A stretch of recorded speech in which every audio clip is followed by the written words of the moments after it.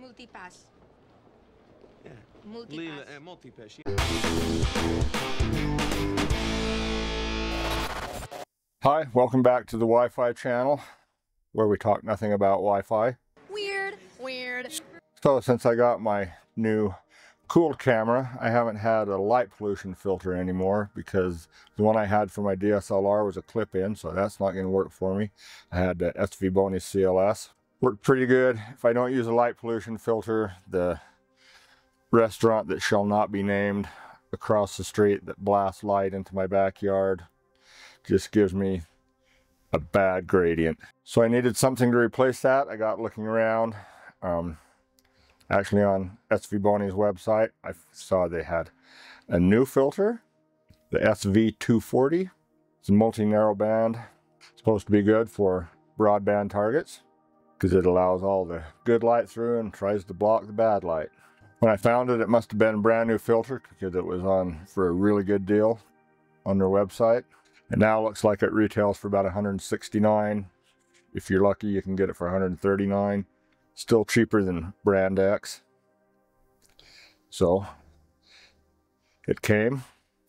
Let's see what it looks like. New package from China.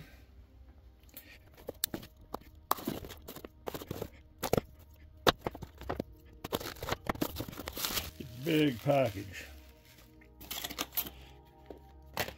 There we have it.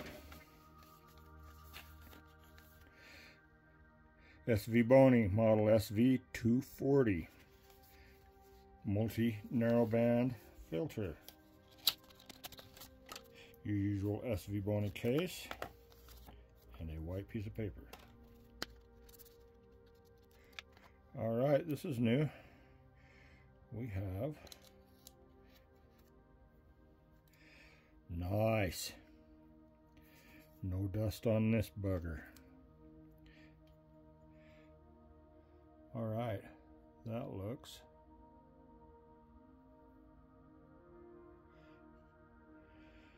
very nice. Very healthy. Feels just like my other dual narrowband. Nice aluminum construction. Threads. Okay, so this one. So as I said, I was using the CLS filter before, which had band passes like this.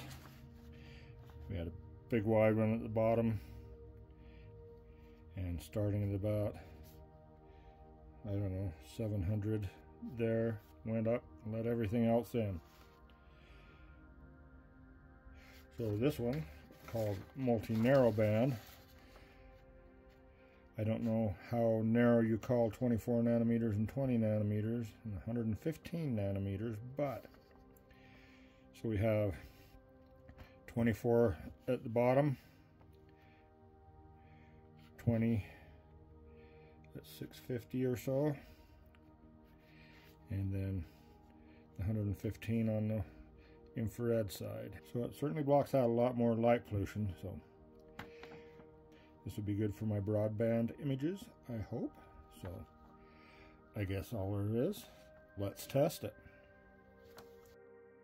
So random, finally got around to printing these. They're the filter drawer accessories from Ogma. A little case to keep your filters in when you're not using them. Printed filter drawer. Probably have to be really careful with the threads on these, but we'll try it out and see. This one, I suppose, is for shooting darks. Don't really do the dark thing much anymore, but we'll have that to try. Anyway, seemed to print well. STL files are on the Ogma website. That is all. All right. Hopefully we got a couple of nights clear. We'll try out the multi-pass filter. So I picked a broadband target. The target I'm going to shoot tonight is Messier 45. Les 7 sur. Yeah, my French is horrible. Okay, so let's get it dark and take some pictures. Okay, final thoughts on the filter. Well, here is a 5-minute sub. As you can see, my stars are kind of bloaty. Yes, bloaty is a scientific term. I don't think you can blame the bloatiness on the filter really, even though I had 0% cloud cover. Astropheric told me that my seeing and my transparency was below average usually, and even hit poor once in a while. So I don't think that's where the bloatiness came from. There may have been a high haze in the atmosphere, contributed to that, and my HFR history and Nina kind of corroborated that. But here's the important part. This is the stacked image in serial.